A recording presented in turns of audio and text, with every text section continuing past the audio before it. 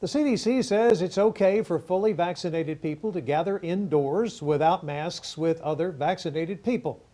We believe these new recommendations are an important first step in our efforts to resume everyday activities in our communities.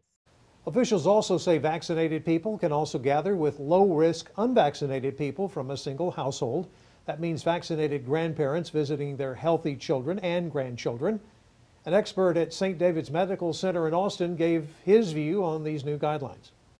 I think the CDC is maybe dangling a little bit of a carrot here and saying, this is a positive consequence of getting vaccinated. Officials say a person is considered fully vaccinated 2 weeks after receiving the last required dose of vaccine. Almost